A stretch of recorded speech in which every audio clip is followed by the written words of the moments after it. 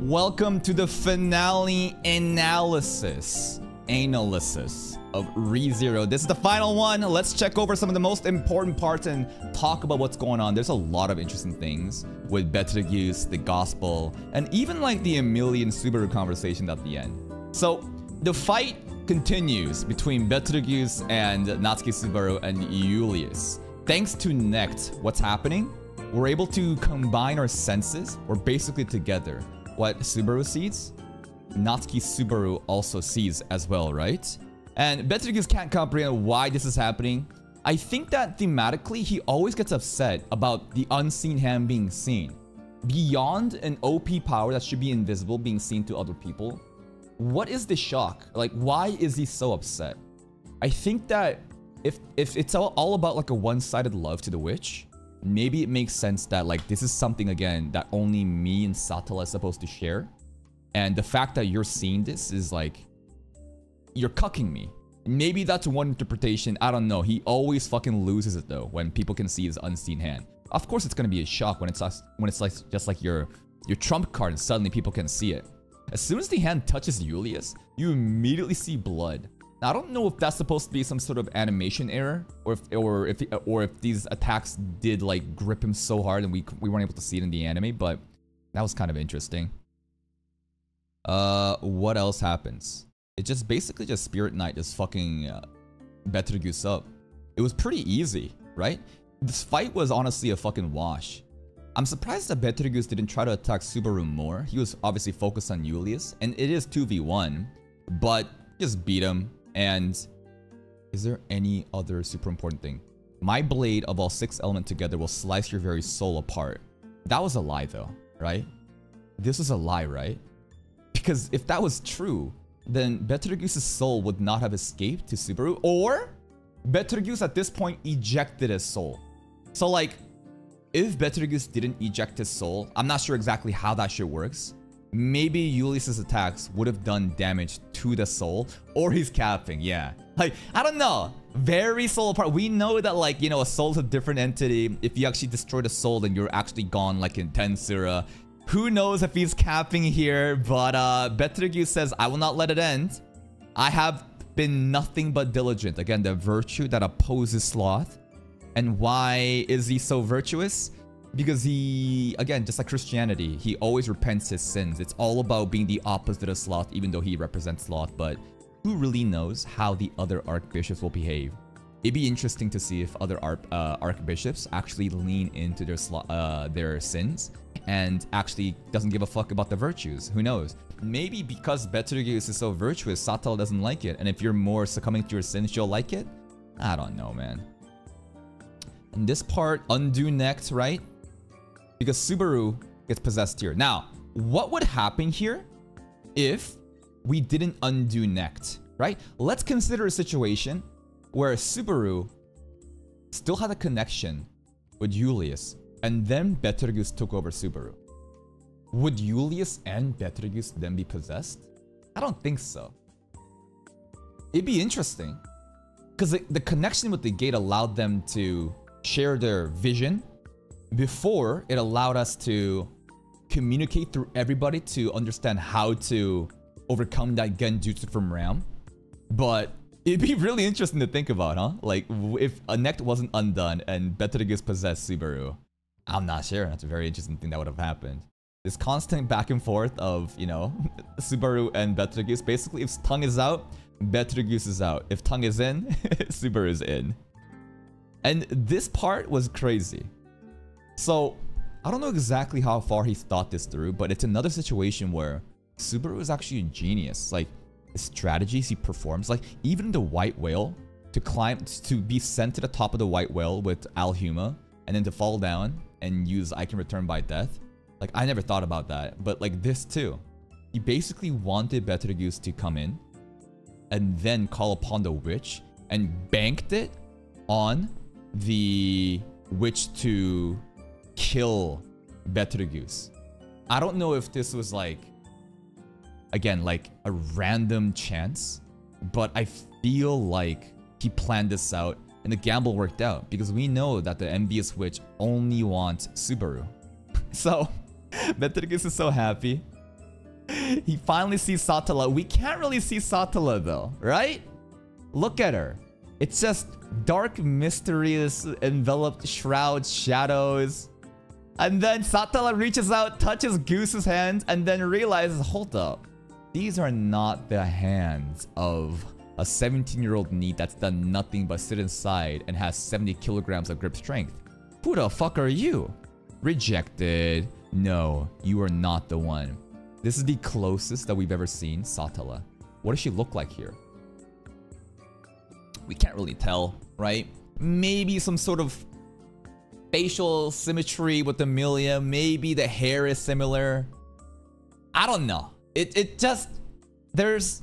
From the beginning, we've been told that Emilia is a half-elf. And who else is a half-elf, right? Satala.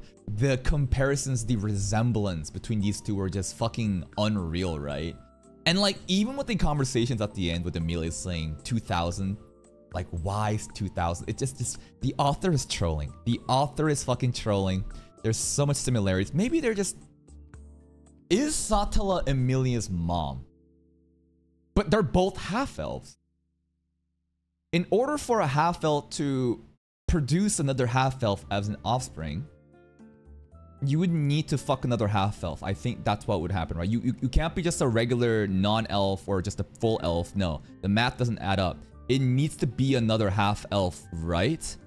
That's the only way. If you've taken like genetics classes, just basic biology, there's like XY, XX, blah, blah, blah, you know, and then you can see how the different fucking partitions, and I think... But I don't know. I don't necessarily think just because Satala's a half-elf that Emilia is somehow related to her, like, blood-wise, but who knows, man? Maybe that is the case. Goose gets smacked out, and his soul just gets propelled back to the body here. So, Satala was genuinely upset. Satala was genuinely upset that this is not Natsuki Subaru. Expels Betelgeuse. Poor Betelgeuse, man. That smack was so fucking personal. Literally yeeted him out of the fucking body. I was prepared to keep trying until you left me, but you gave up after one go. How cowardly can you be? Subaru telling, you know, Betelgeuse, because, you know, we've suffered over and over again. And at this point, why? After everything I've done for you, which sucks, man. It's kind of sad. This is, again, just like one-sided love, right? One-sided love from Betelgeuse to Satala, but apparently Satala actually like did a lot of things for Goose a long time ago. And Goose says, like, even if you've forgotten, that was a very important line, man. Give me your love, give me your love. The rock smashes him, and at this point, I think his physical body is smashed up, but we know he returns later, and I think that was like a different form. Betelgeuse, you were a sloth, alright. I guess this is the thing that I wanted for Subaru to say, right? I always wanted him to, like, say Anata taira desu ne, just like how he said no ka furueru last episode, but close enough. We get the gospel again. Again, this gospel, bro. So many interesting things with the gospel here. So we pick up the gospel yet again, and what happens? We flip through the pages and it's blank. During the reaction, what did I theorize? I said, huh, that's interesting. Like, we can't read the gospel.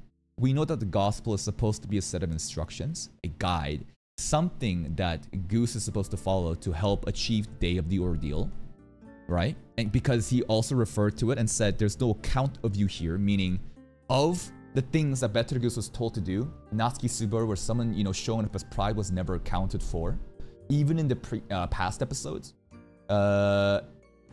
Yeah, even in the past episode. No, was it the past episode where he's like flying? Like a cute hand? Yeah. Even in those moments, right?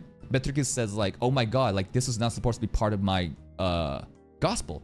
So that has to mean that this is some sort of script, a guide, some sort of set of instructions that you're supposed to follow. But no more, right? There's no more after this page. Why is that? Because either patch notes haven't hidden. I don't know who writes this gospel. I have no clue. Like, if we consider this the Bible, but a Bible is different from, like, well, let's consider this the Bible. Did Jesus Christ write the Bible? Who actually knows lore about the whole Bible and religion, Christianity? It's not Jesus Christ that wrote the Bible, right? It was his followers, right? Now, I don't know, we can do a direct comparison and say the cult members are the ones writing the gospel. I doubt it, right? Because how would it make sense for Betelgeuse to write his own gospel, right? It seems like it's just given. So either there's patch notes where after each significant event, the gospel is written more by Satala, I'm not sure, or this was the extent of this gospel, right? This was the extent of this gospel. There's no more after this because this was Betelgeuse's purpose. His purpose was to die here. His purpose was to leave the gospel and be given to Subaru? I don't know. I have no clue, but like, you could think of it that way, right? If it's supposed to be a scripting guide and if this purpose is blank afterwards, either it hasn't been filled in because the time isn't ready yet, or that's it. You've served your purpose, you're done. Natsuki Subaru obviously continues to bring us, you know, fucking gospel in his back pocket, and later on, bro, when he writes it in blood, that's another fucking crazy thing. At this point, we're talking about how to get to the bomb, right? There's a bomb underneath. This is the final challenge, the final struggle. And then we need Otto. At this point, it's like, oh shit, how do we get there fast? How do we get there fast? Otto is here. Otto apparently has a divine protection. Soul of the language or something, right? More death flags. Otto knows all the secrets path. Your soul of language divine protection is amazing. Okay, so this is important, right? Soul of language lets Otto talk to like different creatures, like land dragons, insects. He can even like hear the trees. And by doing so, I guess it kind of gives him like, that's an insane power. Because like, you just know, like anytime like a natural disaster would happen, you know how animals always leave? Otto would know beforehand. There's like so much vision and so much intel. That's kind of fucking crazy, man. And obviously, Otto was in the third cover poster picture for third season. So you can kind of assume, like you can have an understanding of like how important Otto as a character is. If he's standing right next to Byakuya. Like think about that. Otto is standing next to Byakuya in the third season cover of ReZero. So clearly he's super important. Maybe we'll get more about him in the season 2. The maniacal look that he has in his eyes, insane. He just lives for the adrenaline and the thrill of the rush. Don't let this guy find a Bugatti, bro. The trees tells him stuff, something is coming, and this form... So this is... Well, we see Betelgeuse's body, but the body... What is this form? Does anyone actually know from the source material? Because like obviously his body is pretty much done. But you can see the unseen hands just form this crazy monster-like thing. He's like, looks like he's all on all fours and he's just like running. It's a very weird form. I think someone made a comment about this, but yeah. If other people like looked around, it'd be basically Betelgeuse's corpse just full of, like hovering, right? But yeah, it just looks like his body's falling apart. The unseen hand is just barely just keeping it together, and my man is just so down for Satala, even after getting rejected. It's just kind of sad to see Betelgeuse in this state, man. The kids and the Amelia. Oh yeah, we got some Wilhelm moments over here. Just classic Wilhelm moments. Puck being useless as all hell never fucking helps out. The kids here actually leak. They snitch on Subaru, which is a good thing. Because now Amelia is aware that, oh shit, Subaru is around. He's helping out. What is he doing, right? Petra says, ah shit, what have you done? But this was a very good snitch, right? This is an accidental leak, but it kind of helps us. Let's see. How many times I have to play the last level is pretty funny. What about you, Slothful, now, you uselessly hard worker? Remember, the whole theme of Betelgeuse being the Archbishop's sin of sloth makes no sense. Because he's always being diligent and he punishes that of sloth. But again, we need to see more of the different archbishops to see if they act just like it. Which Satala give me?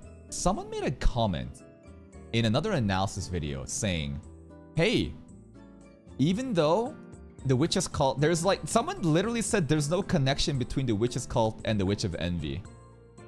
And I'm like, what? And I don't know if this is like a super sweaty light novel reader trying to give me subtle hints, but they're like, yep, The Witch's Cult has never directly been shown to be associated with the Witch of Envy. But I'm like, Day of the Ordeal, Witch of Envy, Satala. Betelgeuse is specifically saying Satala. Are you trolling me right now? Are you... Because like that's a ridiculous thing to say. But I could totally understand if the light novel readers are trying to subtly hint at something greater going beyond... something greater going on behind the scenes. The cult members have obviously mobilized to try to awaken the witch. And I guess it was the way that I phrased it. I think that it's the way that I phrased it. I said that Satala has created a cult of simps. But one could understand and interpret that into thinking Satala herself has mobilized the armies. But you could also indirectly do that by having a bunch of motherfuckers have a one-sided love that wants to resurrect a witch. But regardless, there's clearly a connection here, and I think it's you misunderstanding what I'm trying to say. Satala, Satala, Satala, love, love, love. She doesn't love you or me. Now she does. She does love Subaru so much. In what kind of rom-com does someone try to squash their love's heart?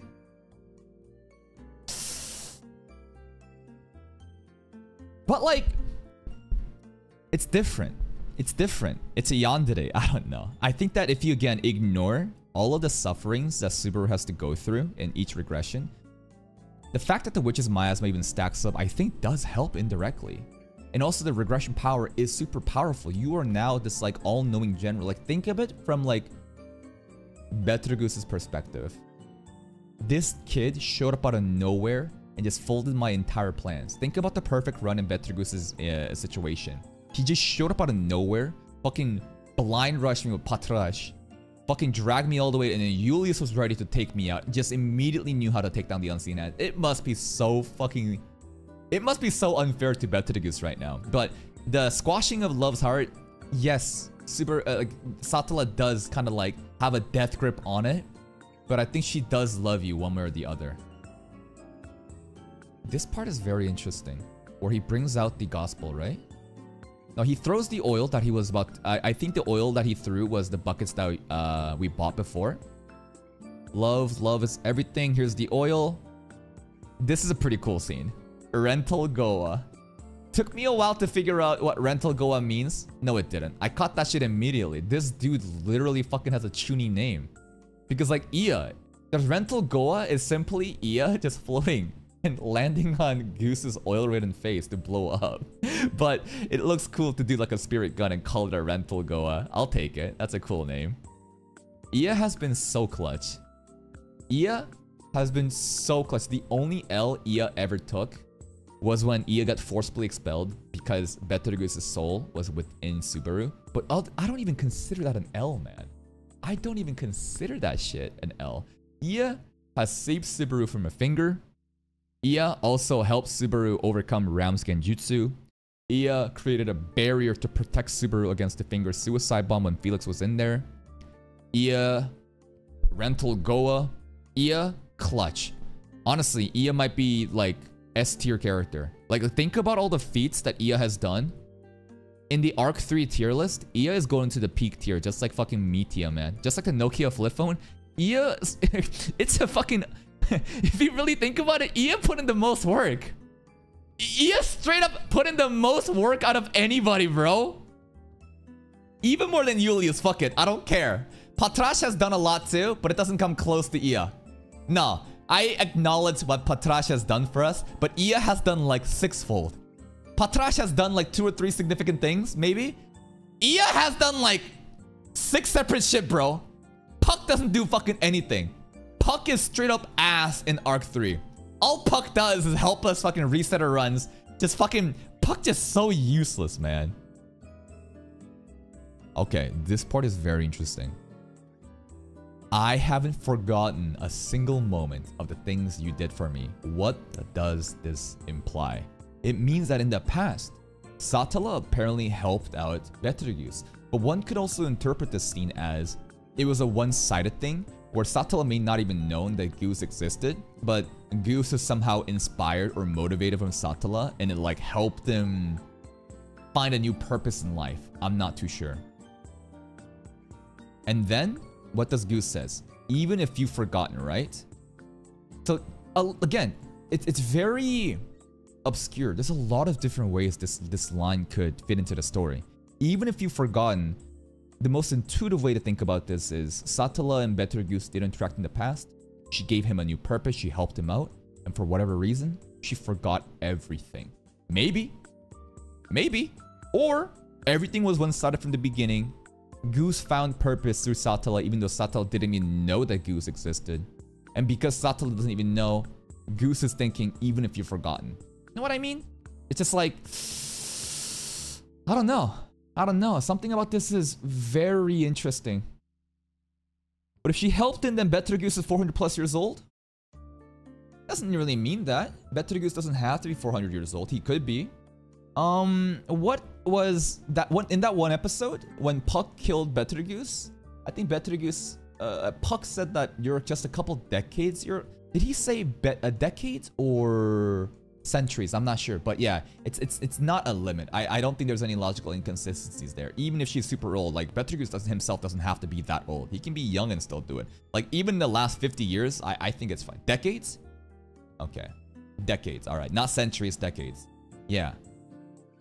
No, there has always been a parallel between the Satala and the cult, which is called an Amelia and Subaru. It's always been a theme of one-sided love. There's actually more than, it's not just like the Witch's Cult and like Betelgeuse and Satala and Subaru and Amelia, right? Rem to Subaru.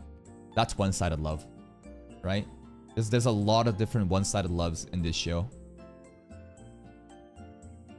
This part? Bro, how the fuck do you throw a gospel at somebody that's burning? And he catches it because obviously he realizes how important it is. And Goose does take delicate care of it, making sure that it's not harmed. But then he gets punched in the face.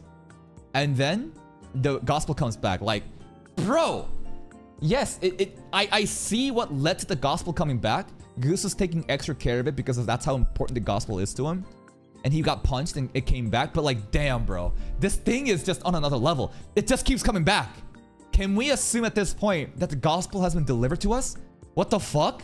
And then, look. This is the craziest shit. I think this part, something changed here. Maybe it's my headcanon, but like, when we're talking about witches, we're talking about cults, gospels. This dude literally wrote in the gospel with his own fucking blood. What? What? Like,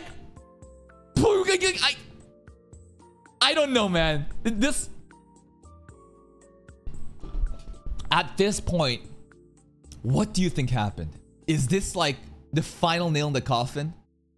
Like, this is now officially Natsuki Subaru's gospel. Maybe there's no meaning.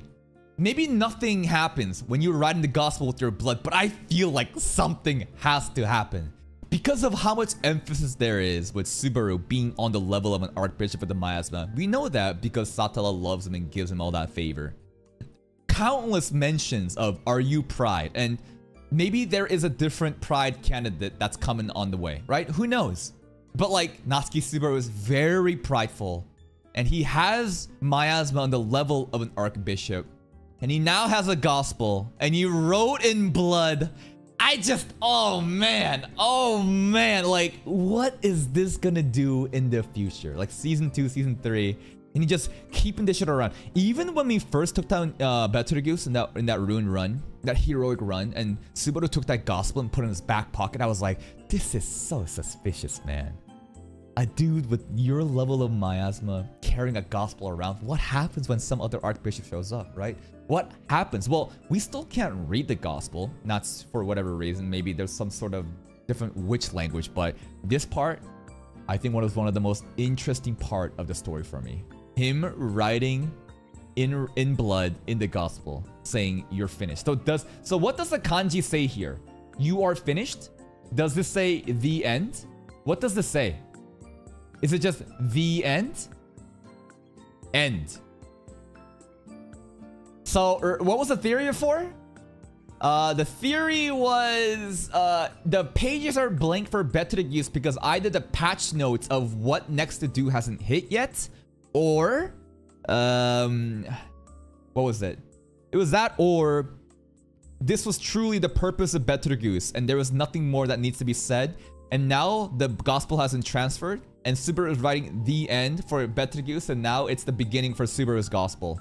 Like, imagine the next day he wakes up and he reads the gospel, he can read it. Imagine the next day or something, like the first couple episodes of season 2, who knows? He flips through the pages like, I wonder what the gospel's up to. And he sees letters in there and he can read that shit. Oh my fucking god. That would be so cool, but I don't know, man. This part is so important. Let's keep in mind of that. Very important mental note as we go into season 2. Watch season 2 never even talk about the gospel. That would be fucking so troll. And then this is it, man. Goose is dead. This time, stay asleep forever, Betelgeuse. Betelgeuse, I loved him as a villain. Yes, I know what he's done for Rem, right? But think about it. It's thanks to Betelgeuse that episode 15 was that good. Thanks to Betelgeuse, Rem could have that moment, bro. I love Betelgeuse as a villain. His voice actor, Kirito's voice actor, phenomenal acting. It's not just the voice acting, it's like the mannerisms of his characters and all of this goofiness, the craziness. And he was the first Archbishop we ever found, right? This is our first impression of what the Witch's Cult could be. He fucking nailed it. He absolutely clutched. I was so compelled by what the cult could be as we heard about it in episode 7 from Rem. And Goose shows up. Oh my god, just beautiful. Just fucking beautiful, bro. Rest in peace, Betelgeuse. The rest of it is just saving Amelia, right? Not much to be said here other than Amelia thinking back to Subaru and like feeling bad and thinking about all the...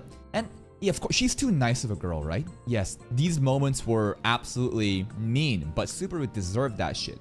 It was a reality check he needed. But obviously, Amelia feels some level of guilt, right? And thinking, why would he do that after I've done all that for you? This part, bro. Ooh. Ooh, bro. The slow motion hop over the carriage. And then he shows up. Lock in, baby. Doesn't even acknowledge Amelia. Takes the bomb and runs away. True hero shit.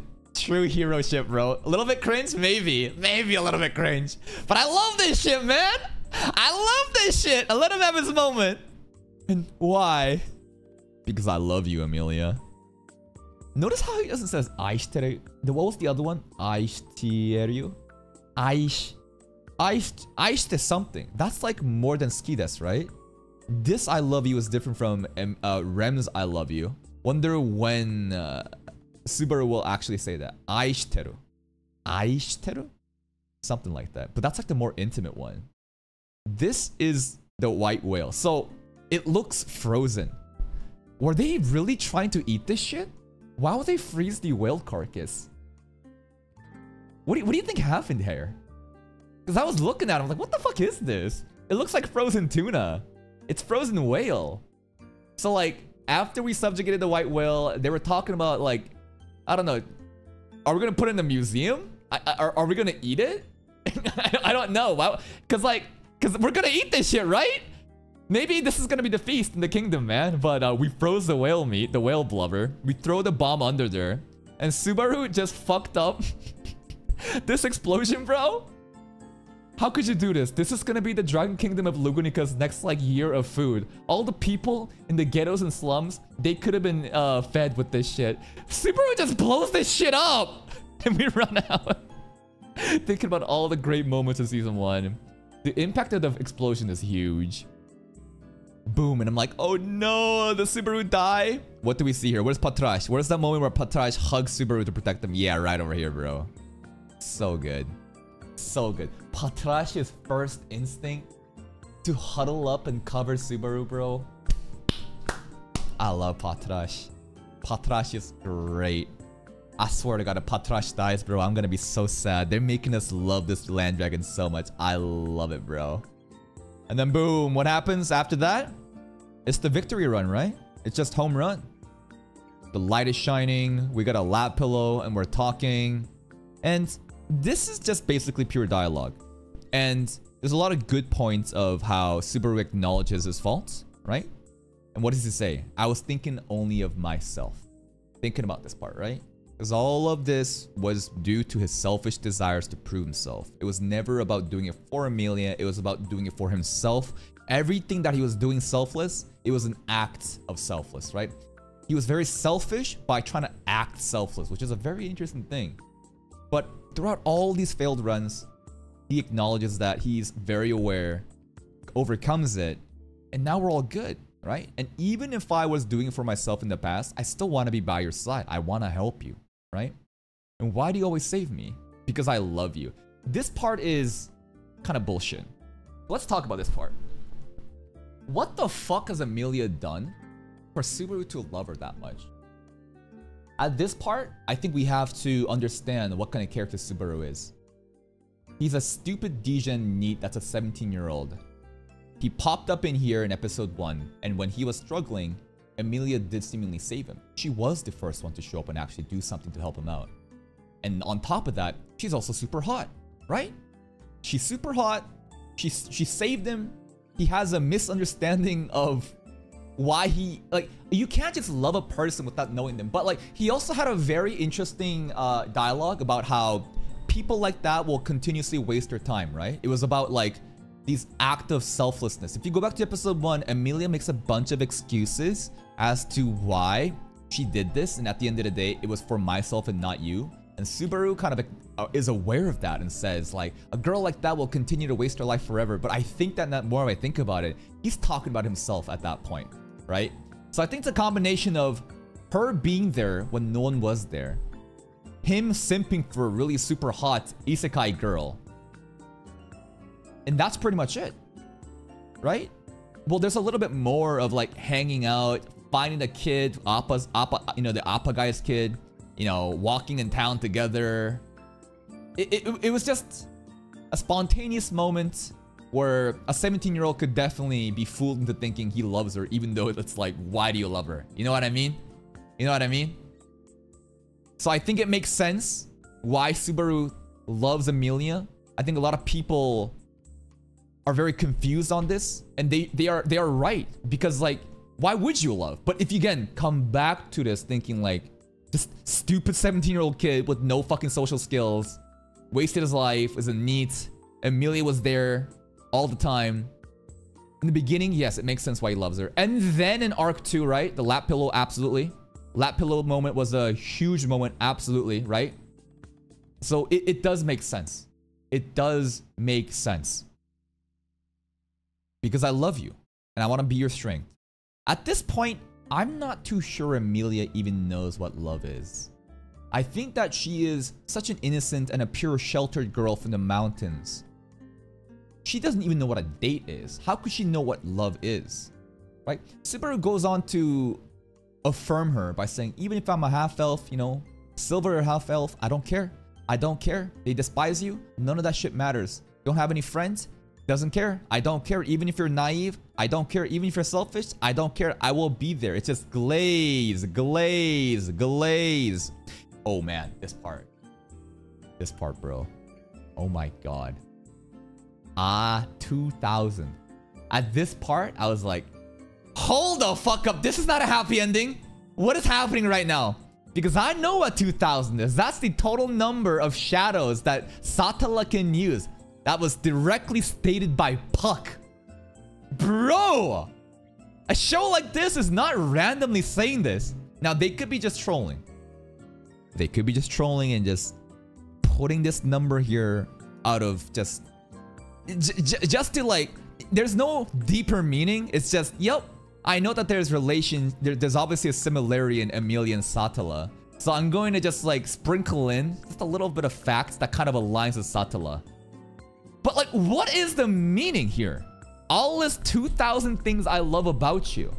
Subaru himself has spontaneously said 2000. Why is that? How could he know? He doesn't know, right? It's not like Subaru paid attention to what Puck said about Betelgeuse's shadows not even being half of what Satala could do and then using that this year. I don't think so. But why did he at this point think 2000? Like that just seems to be a coincidence. Unless at the end of the day, remember, there's time travel involved with this shit. right? Clearly the Witch of Envy has given him the regression power. There's time travel elements. And maybe in the future, Natsuki Subaru is very aware of the number 2000 and, you know, Satelli's shadows. And in this timeline, even though that is not that Natsuki Subaru, somehow indirectly the future self and the past self has some sort of connection, like an Attack on Titan. You know what I mean? Attack on Titan! Path! Okay. Path. How does the path work in Attack on Titan? Everything is connected. Future and past. Therefore, shit like this being said, even though he has no reason to say it, the future Subaru has somehow convinced this... I don't know. I don't know, bro. I'm really fucking trying to understand how the fuck he could have said 2000 here without being spontaneous or being a coincidence, but at this point, that's the only explanation. Attack on Titan, past, future Subaru, past Subaru, all connected. He has no idea though. Fuck it. Fuck it. I'm going with that. Fuck it. I'm going with that. All right, what's next? And then that's the kind of special privilege that I'll give you, right? This is very interesting. Because Emilia, when she ran out, she said, I was hoping you will be the last person. I was hoping that you would be the person to not give me special privilege, right? But in this run, he somehow pivots that and makes the special treatment a good thing, right? No matter what, I will be there for you. People discriminate, I will be there for you. That's the first time I received special treatment that made me happy. Aww. You know what he should have done at this point? Should have licked her eyeballs. Just like how Goose says, this. Remember the tongue? When he licked the fucking tear? Subaru should have done a bit of that.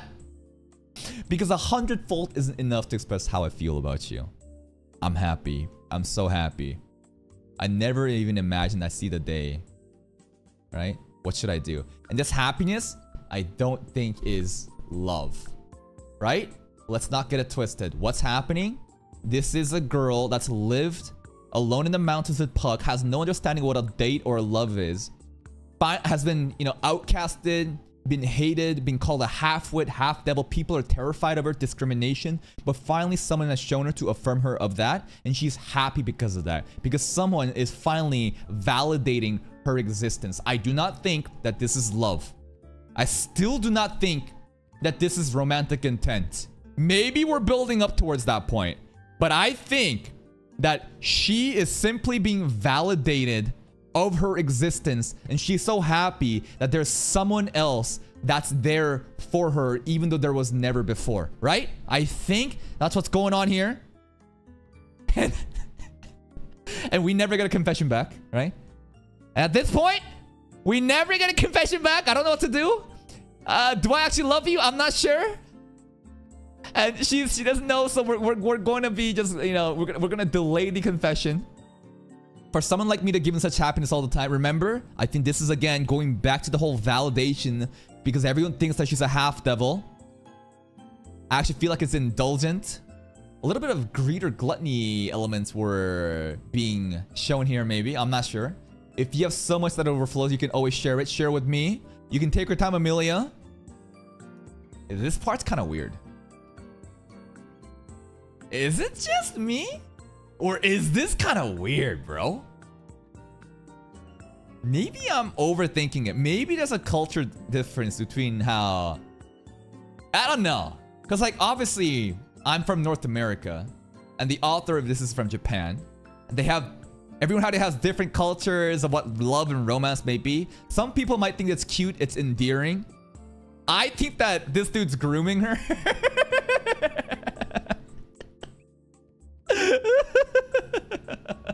I think that he's grooming an innocent girl that has no understanding of what love is. And he's slowly manipulating her to fall in love with Subaru, even though she doesn't even know what love is. I don't know. Maybe I am off base here. Maybe I'm crazy. But when I read this line, something deep part of me was like, I don't know. And yes, exactly, right? I guess culturally, this would be closer to what could be considered normal in Japan, but I feel like it's still weird in other cultures. Exactly. right? I think that's what I'm trying to say. There's different understandings of what romance or what's romantic, what's accepted, whatnot, right? In different cultures. And maybe in Japan, this is super chivalrous, super wholesome. But my woke North American ass, when I read this shit, I'm like, oh boy. Oh boy, she getting groomed right now. I don't know. So like, do you think Tappei is intentionally doing this to portray a flaw in Subaru and how he approaches love? Or am I just a fucking woke libtard that's projecting my own Western values of what love is into an anime? I'm cooked, guys.